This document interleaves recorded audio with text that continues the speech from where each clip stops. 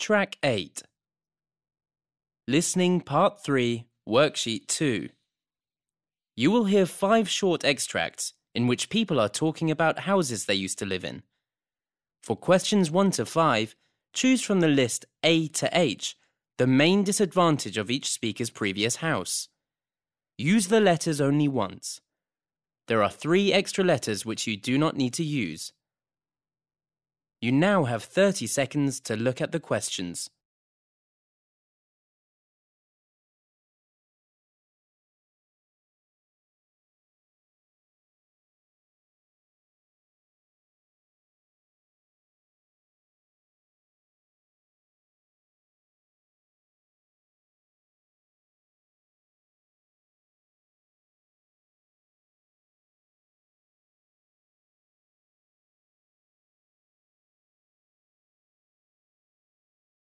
Speaker 1. Although we used to live in an old farmhouse, you could hardly say it was peaceful in the countryside. There was always something going on, animals, tractors. I miss that now we've moved into town.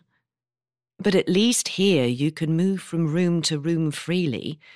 In our old house, the upstairs rooms were linked, so you had to pass through each one to get to the next. It was really odd the way it had been altered like that. I'm slowly getting used to being in town. It's more convenient, though, and we look out over a park, which reminds me of the place we left. Speaker 2. My wife and I bought this huge old house after we first got married with the intention of doing it up and selling it on at a profit. Of course, like all good intentions, it didn't quite happen that way. We ended up pouring more and more time into just making essential repairs and never got the rest to the standard we'd have liked. The layout was its best feature and we brought all our kids up there. They used to have great fun running around in the basement shouting their heads off. Now they've left home, we've downsized to a modern flat where everything's in top condition. That's great. Speaker 3.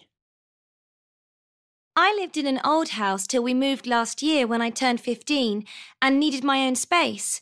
I used to share with my sister. We didn't always get on with each other and we often used to argue, so I'm glad I've got my own room now. The other thing I didn't mind getting away from was the cold air that used to come through the windows because they didn't close properly. We had to pull the blankets right up round our ears to keep cosy in winter.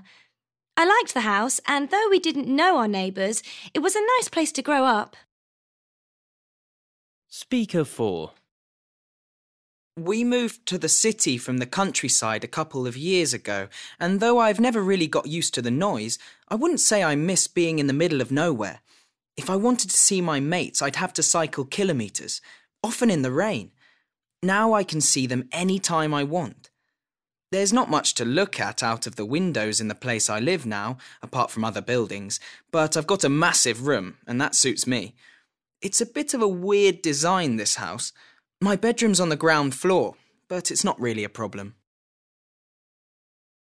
Speaker 5. Our new place is a bit cramped, so sometimes it doesn't feel like there's enough space for us all, but it's only temporary till we move to Spain. And we're saving money by not renting something bigger. For the moment, we've got a fantastic terrace on the roof. I go up there whenever I'm in need of a bit of fresh air. In that way, it's better than our old place. There are also no huge trees overshadowing our garden and no arguments with the people next door about them. That sort of thing is always a drawback of living so close to others, but there's no such problem here.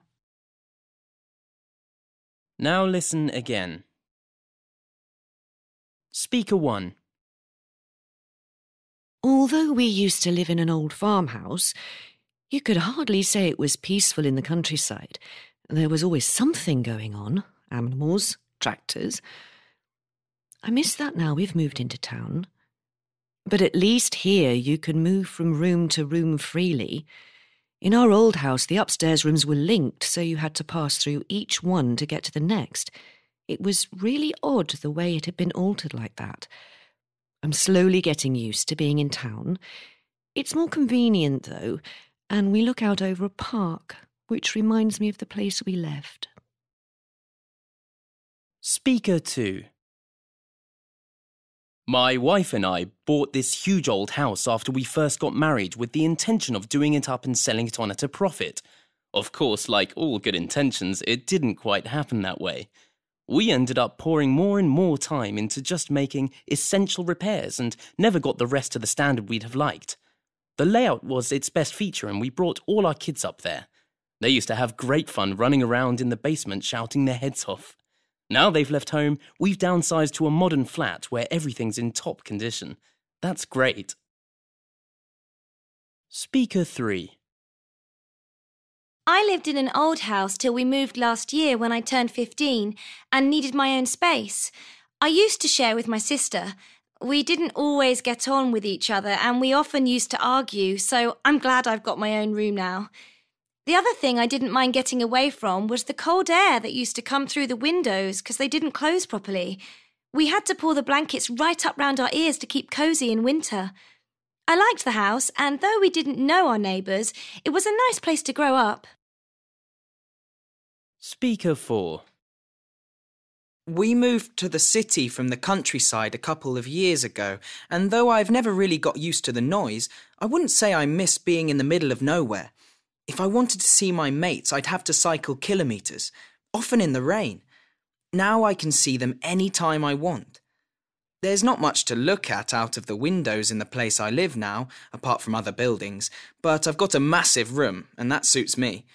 It's a bit of a weird design, this house. My bedroom's on the ground floor, but it's not really a problem. Speaker 5.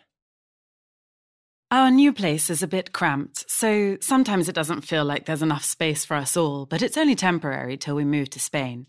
And we're saving money by not renting something bigger. For the moment, we've got a fantastic terrace on the roof. I go up there whenever I'm in need of a bit of fresh air. In that way, it's better than our old place. There are also no huge trees overshadowing our garden and no arguments with the people next door about them.